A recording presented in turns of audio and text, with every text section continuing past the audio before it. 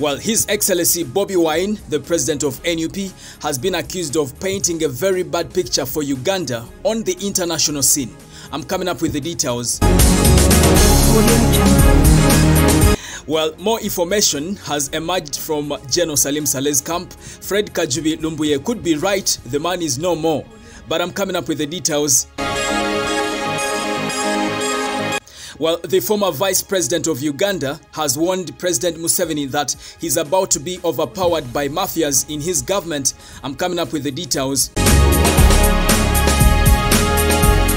Well, my name is Melads Milo, aka Fuller. Subscribe in case you haven't, and also tap on the bell for all the notifications. I told you, you got the buzz, you got everything.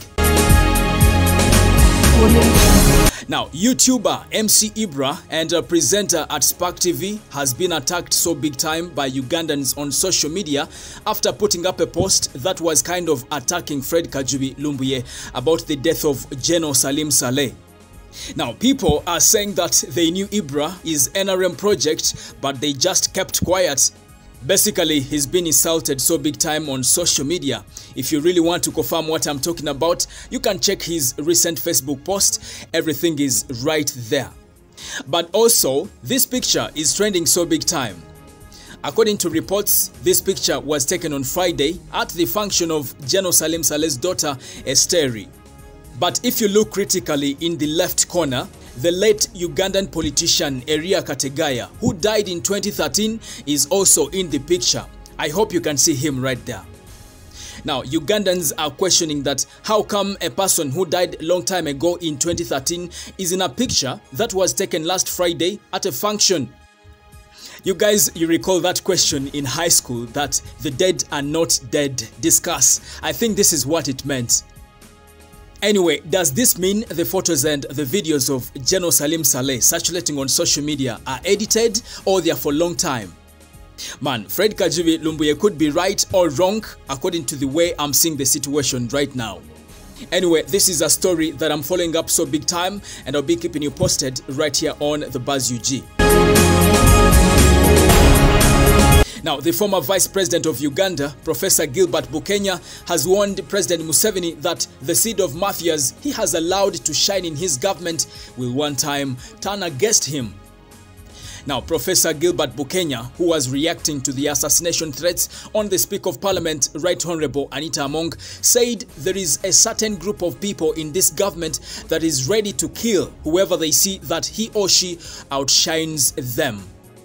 He added that the group is helped by machinery in the media who are ready to blackmail whoever they see could be a threat to their mission. Professor Gilbert Bukenya also revealed that this group has infiltrated even the security organs. He, however, warned that this will bring a very big problem to President Museveni if he does not find a solution before things get out of hand. Now, His Excellency Robert Kyagulanyi Ssentamu, aka Bobi Wine, is on the spot again, this time around for tarnishing Uganda's reputation on the international scene. Bobi Wine is held responsible for uttering disturbing remarks and spreading propaganda against the government of Uganda, something which the Foreign Ministry says scares away tourists and foreign investors from launching impressive establishments in the country. Honorable Okello Oryem said Bobi Wine's act of talking irresponsibly against Uganda does not only hurt the government in power, but also the population in general because, such remarks scares away investors and tourists.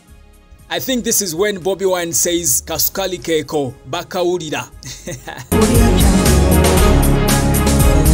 Anyway, that's the latest information coming in from the Ministry of Foreign Affairs, particularly from Honorable Okello Oryem. Subscribe in case you haven't, and also tap on the bell for all the notifications. My name is Melads Milo, aka Fuller. It's a bye for now. Thank you. Audio Jungle.